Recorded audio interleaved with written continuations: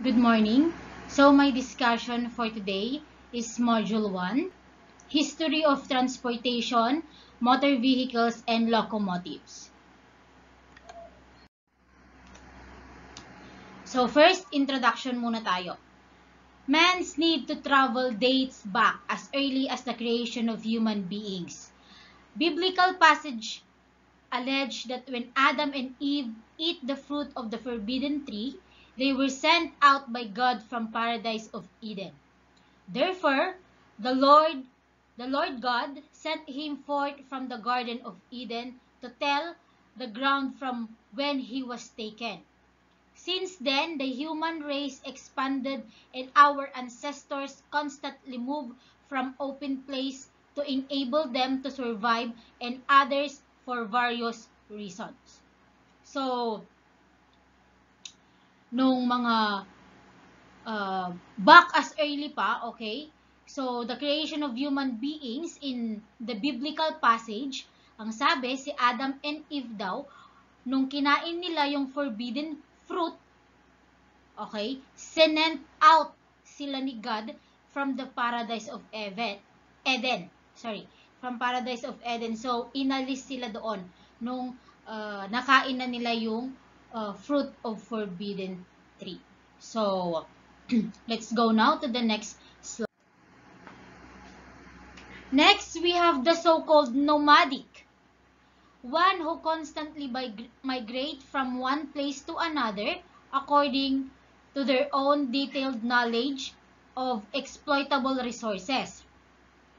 The term nomad from the Greek to pasture was originally used to refer to the pastoralist, groups that migrate in an established pattern to find pasture lands for their domestic livestock.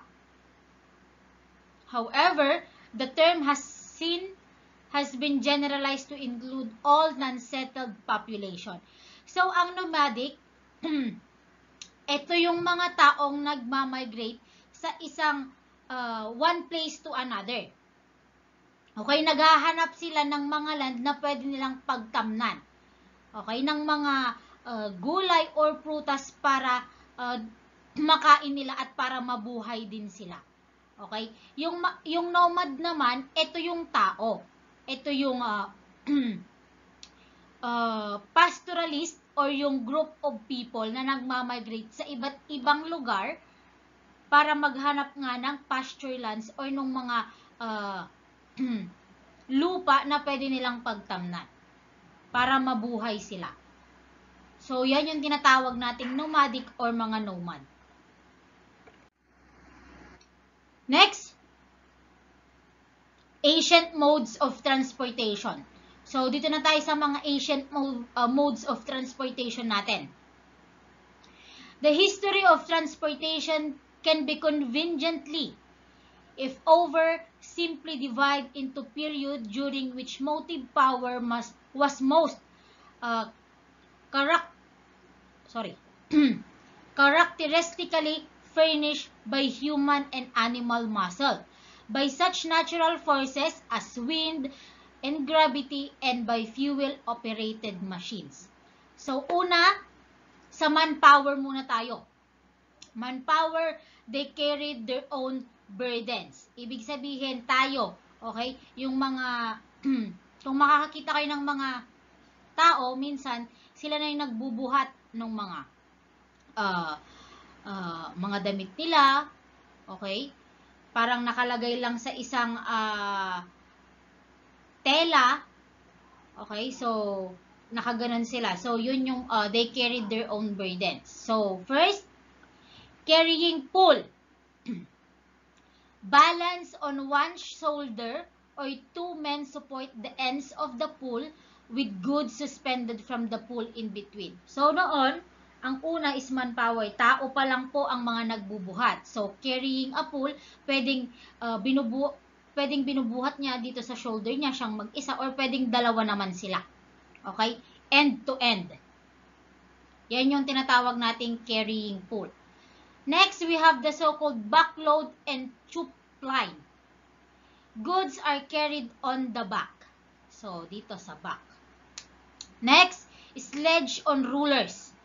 Place them on sledge that rested on a series of rulers. Okay. Ito naman, parang naka-place sila sa isang lalagyan, then yung lalagyan na yun merong gulong. Okay, so hinihila na lang nila. Next, sledge on runners. A simple sledge, probably man-drawn, was in use at the end of the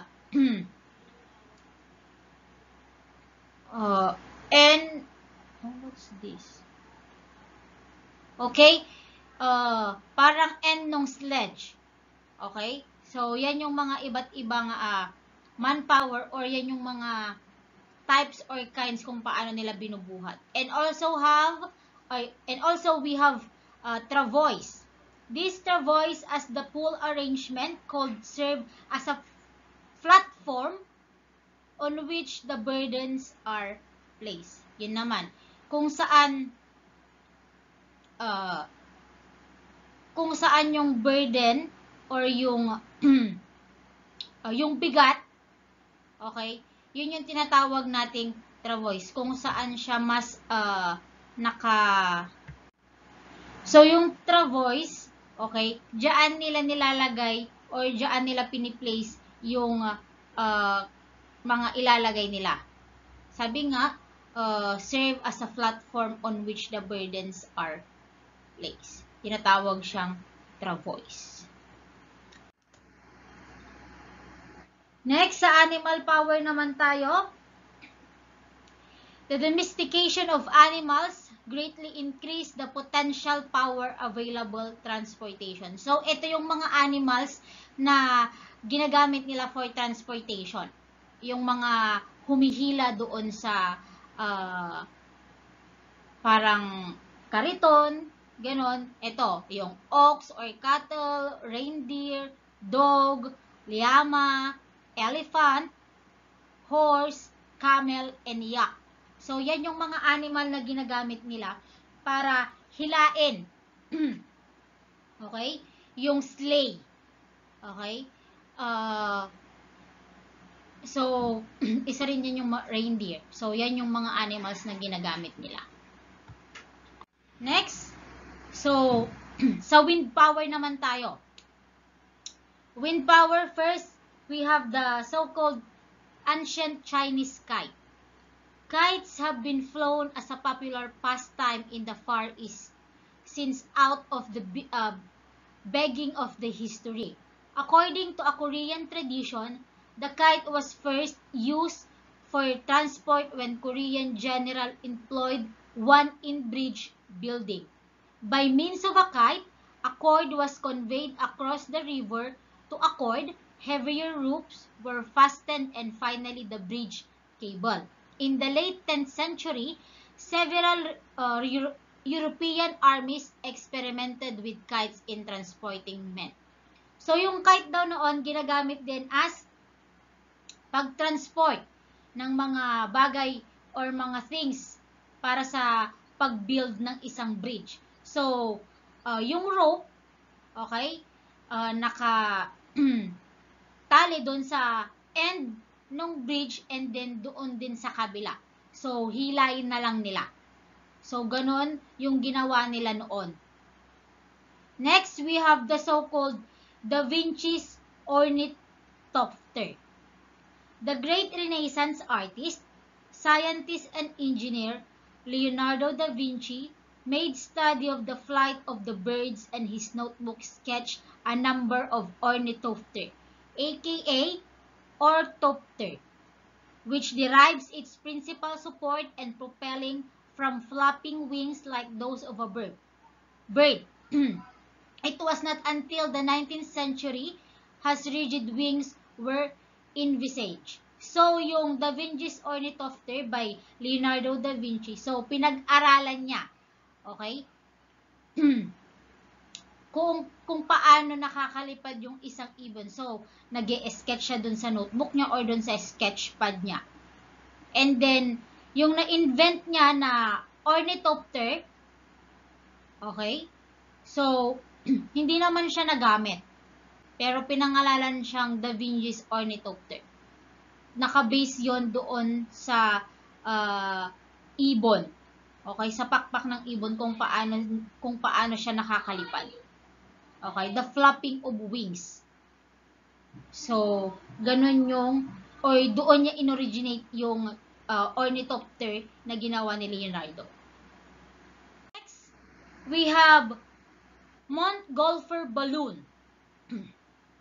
Montgolfier balloon or the Montgolfier brothers of France, Joseph Michael and Jacques Stein have successfully released several balloons when they proposed to use condemned prisoners for the first ascent with passengers. Okay? Pilatre de Roger, a natural historian, protested this and claimed the honor for himself. In 1783, he and Marquis V. Arlanois became the first men to make a free balloon ascent. The balloon, constructed of a linen and inflated with hot air, traveled 9,000 yards and remained in the air for 20 minutes. So, yung Montgolfier balloon o yung tinatawag nating hot air balloon. Okay? So, noong 1783, okay, sila na yung nakapag-ascend or ascent nung balloon na yon. Okay? 9,000 yards above. Okay? And nag-remain siya sa air for 20 minutes. So, yan yung tinatawag nating Montgolfier balloon. Next, we have the so-called Siemens rocket plane. Ernest Werner von Siemens, who later achieved fame as an electric industrialist, in 1847, designed a rocket plane. So, si Ernest Werner von Siemens pala ang nag-design ng rocket plane, which was to propelled by explosive force of gunpowder. Like the Da Vinci's Ornithopter, Siemens rocket plane was never carried beyond the design stage. So, ito namang Siemens rocket plane, hindi siya na-design or hindi siya nagawa. Okay? Para lang siyang din kay Da Vinci's Ornithopter. Okay? Hanggang sketch lang. Pero hindi siya nagawa as actual. Next, we have the so-called Lilienthal glider. Otto Lilienthal, a German inventor who also made the study of the flight of birds and experimented with ornithopter, going so far as to build a model ornithopter. His chief work was with gliders. However, in 1891, he made first of a number of glider flight which were to exert a profound influence on the development of aviation. Glider, ito yun kapag nakakakita kayo ng yung nilalagay dito, then kailangan lang siyang ng width or pupunta kayo sa pinakamataas na bundok and then magda-dive.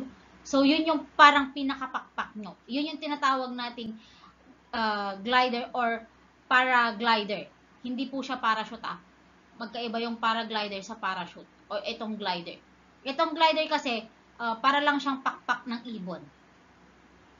Kung nakakita na kayo in actual or sa mga pictures lang. So, yun yung tinatawag nating Lilienthal glider. So, kung hindi pa kayo nakakita in actual, pwede nyo naman siyang i-search. Okay, kung ano yun. Para lang siyang,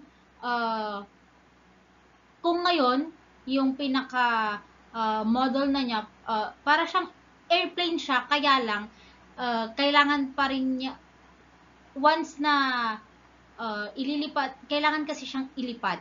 What I mean, kailangan, meron dapat siyang connectang rope doon sa airplane para lumipad siya. So, tignan nyo na lang. And meron din yung una, yung sinasabi ko nga na parang kinakabit lang dito. So, tignan nyo na lang. Next, we have Santos Dumont airship, one of the pioneers of the development of lighter.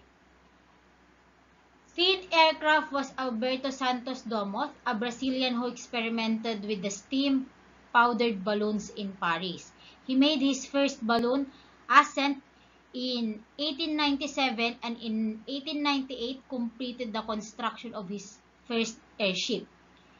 He thereafter built several other airships and in 1901 made 30 minutes round-trip flight between St. Louis and Eiffel Tower. So, kay Santos Dumont Airship naman,